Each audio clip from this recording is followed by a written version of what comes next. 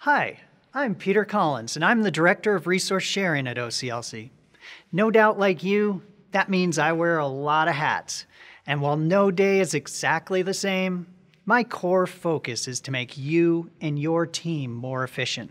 That means that I do what I can to move functionality forward that saves your staff time, increases your speed of delivery, and helps you to exceed customer expectations.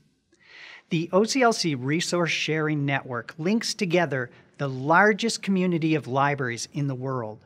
So I think a lot about how we can use technology and data analytics to reduce complexity for libraries and optimize the user experience.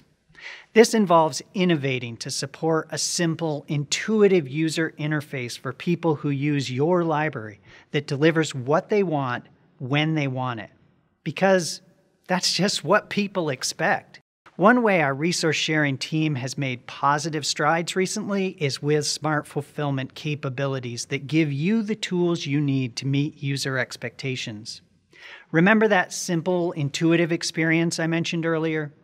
With this functionality, when someone requests something, you provide the most appropriate and accurate options, or the actual thing, in seconds. Simple, but powerful. Smart fulfillment functionality works by weighing policy data, lending history, licensing agreements, and format preferences, including e-resources. It then automatically predicts and selects which libraries will deliver the fastest. It's a little more complicated on the back end, but you get the picture. Real-time data, historical information, and your specific and unique needs and guidelines work together to automatically deliver the best options for that specific user. A great example of how this works is our Express program.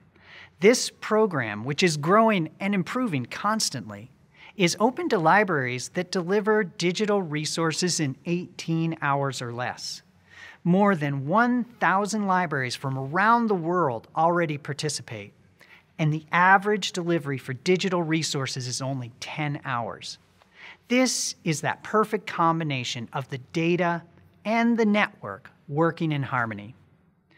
I could go on, but I hope you found this short overview useful. Needless to say, there's a lot happening within resource sharing here at OCLC. Thank you very much for your time.